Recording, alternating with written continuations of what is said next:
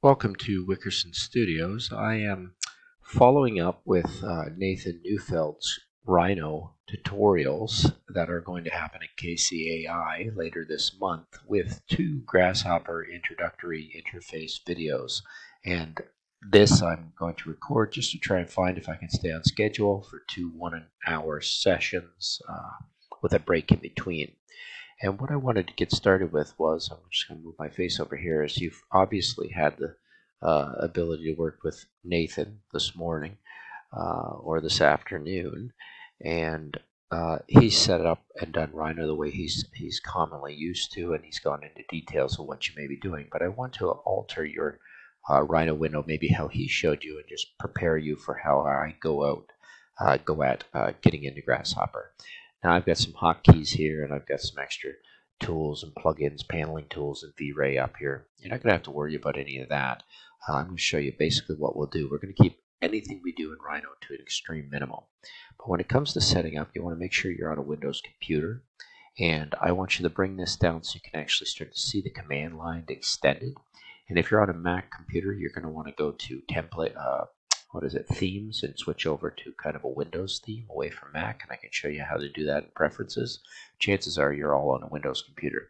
If so, I want you to extend this command line so it's not small. I want you to be able to read what the script's been doing as you process things. So if you're importing a picture, say it's going to say, okay, grab a picture and bring it in here, and then it says that you've done that. If you've gone in, typed made a curve or a line in here, it's going to say that's exactly what you did. You had your details to what you can do.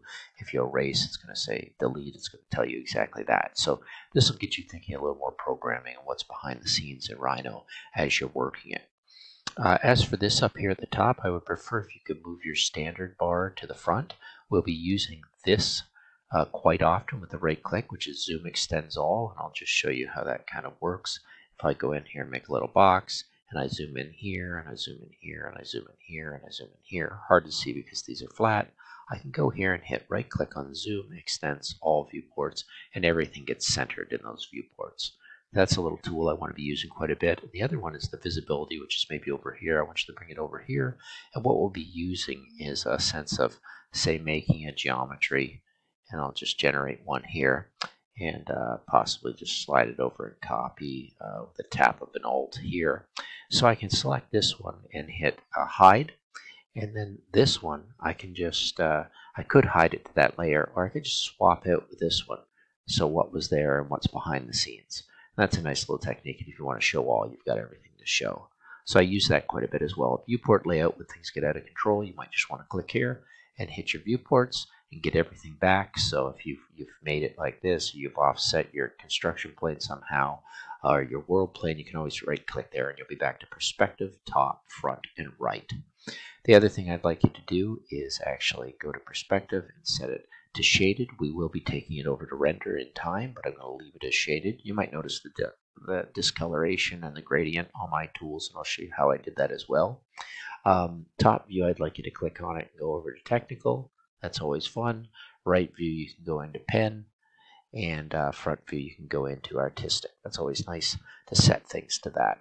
I do want you to pull this panel over so they pair, so it's not like this. I want you to pull it over so you're actually taking a look at these pop-ups and drop-downs. So you've got select points, you've got lines and curves, you've got circles, ellipses, you have arcs and rectangles, you have polygons, and you have fillet curves, tools, which is kind of playing off of tools for those curves.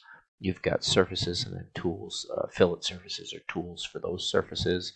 You have solids, boxes, spheres, and there's a little triangle down here, arrow if you want to call it. It's more of a triangle that you can see your pop-up, and you can pull that in, pop that whatever you want. If you get things locked in different screens, it's best to just leave it if you're using it a lot on maybe your viewport here. But this screen's going to get half as big when we have to open the Grasshopper canvas. So then the tools for that, and then you've got your projection to planes, your mesh tools, I believe, conversion from mesh, NURB surfaces over the poly surfaces, back over to mesh surfaces. You'll be using joins and explodes. You'll be using trims and splits. and you'll be going into a little bit of grouping objects and ungrouping objects. The rest of it we'll get through with a little bit of analysis, jumping in and out of those icons maybe. But the chances are you'll get in the habit of starting to type in things that you might want here, like box. And the reason I do that is when you type box, it's going to give you a choice of how to build it. But I'm going to get over to this side now and show you that I want you to have your properties up. So if you typed in box, you'd have properties, layers, rendering, materials. And we'll go over that if we have time, and help menu. What's nice is if we did a box, it's going to type in box, this help menu is going to jump to it. So if I exit that and I type in circle, you're going to basically have that jump over to circle over here. And then you've got all your instructions, how that works if you want to go into detail. Let's go back over to box. I wanted to show you something. The box, as it comes over here, and we're starting to play off of what we want to make as that box. Properties are kind of nice because if we end up making that box and we don't know what we've made in the end, I just love to select this and I like to go, what? And then what's going to tell me pretty much everything that's about that. Properties tab is going to go in and tell me a little specifically of what I've got going on as well. So there you've got a breakdown of everything you've made, and that's going to come in handy as we start to bake objects into the Rhino window. And I know I haven't even opened Grasshopper yet, but just a little side note down here, and I'm covering up a few things. The one thing I'd like you to set, which is kind of handy, and I don't know if you did it in Rhino with Nathan, but you want to get in the habit of going here and jumping into your Properties tab, and that's where I was playing a little bit with, well, my rendering. I should set it back to Rhino, but if I wanted to jump in here and have a little bit of fun with that on appearance, you can always downside this in colors, and you can dictate the colors of your backgrounds and play around with that and customize your screen to make sure it's nice to look at. You'll want to have that because you'll have some choices and preferences of Grasshopper, how you ghost images into the Rhino window. And this will start making sense as we get into it. The other thing I want you to do, and I shouldn't have jumped out of that, let's go back to File and Properties. I want you to go into down here, modeling aids, go into cursor tooltips, and make sure you have distance selected. And what that's going to do is whenever you draw a line or something like that, or from points, you'll see that a distance is calculated down here just on the southeast side of my target, or my crosshairs. And in doing so, what's nice about that is that's going to come in handy when you want to annotate things, which we may end up doing in Rhino as well, but I'm not going to get too much into it. The main ones we're going to focus on is standard, zoom, extend all, visibility, hiding forums, and viewport, going to viewports.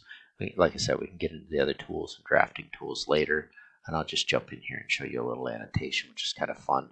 We go from here over to here, and then we can pull out that annotation. We have that exact size of what that is. But we knew that size because when we drew the line, I had my file preferences, properties, and then I had my distance selected. And that's all I did. So let's just zoom out. This is a little more than I wanted to get into Rhino. Down here, I will have my probably grid snap off. It's not that important because I'm not working in Rhino with it. I'll have my object snap on, and I can toggle that on and off, smart track and gumball. Not going to use recorded history because that's basically the thing that if you start taking interest in, you're going to want to get into Grasshopper. So we've set our screen up. We've got properties, layers, rendering, materials, and help. We've got this squeezed down to 2. You've got your standard visibility and viewport layout. You've got a lot to look at here, and now you can work off this shelf, off these two flyouts, whatever they're called, and then you can also jump into this. Go to the standard toolbar. If you've lost this over here by going in and it's been closed or the wrong things are open, you can go into here and select exactly the 5 I told you to select. And if you accidentally close it, what I do is just jump into here and I just double click here and it pops up that window on the side. Keep it to help so you know what you're doing.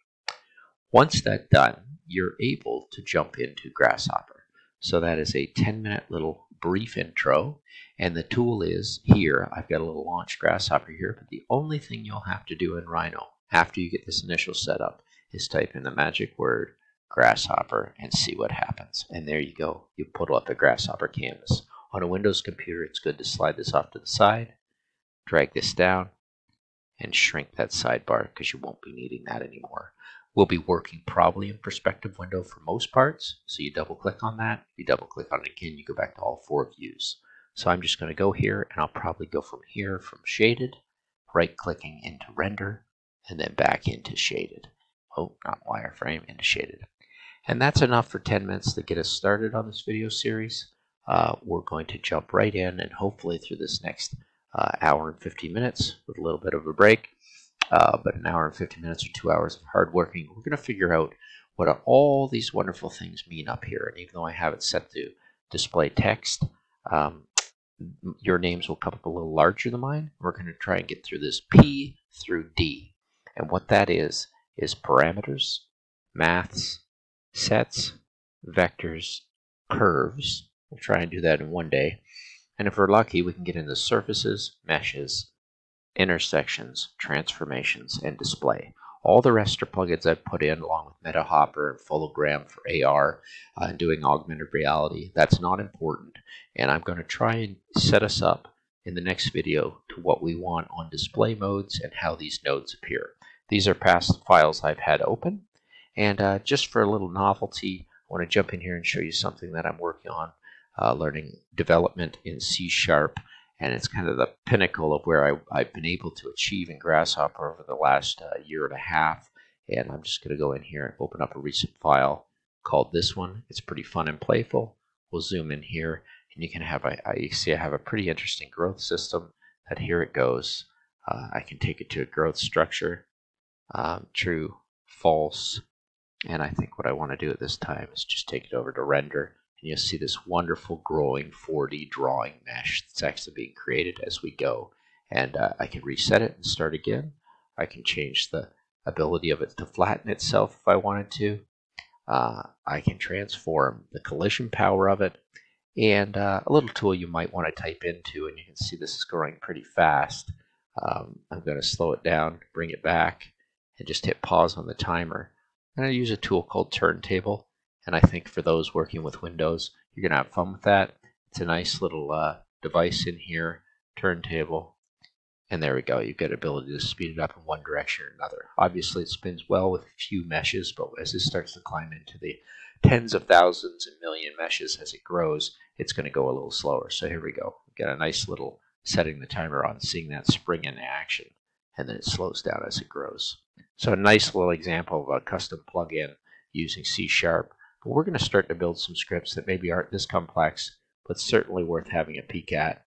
I've got this shut off, and as it's rotating, we're going to build scripts in Grasshopper from left to right, which are a visual node script that will do things like this, moving from, if I took a look at all of this and turned it on, everything available, you can see what's being generated here from the initial meshes to the initial program C, all the way through the mesh that's happening, and then the growth system of what's been actually colored and finished. So it's a left to right script as we enter Grasshopper, and it's a visual programming language that takes the command line items and the items on the side of here and on the shelf above and starts to get you thinking about how they come together. And we're not going to get here in this workshop by far, but we are going to go through the params, meshes, sets, vectors, and curves to start. So thanks for joining me. We're 15 minutes in. Let's see where we can go with the param menu and getting you interfaced with the Grasshopper canvas.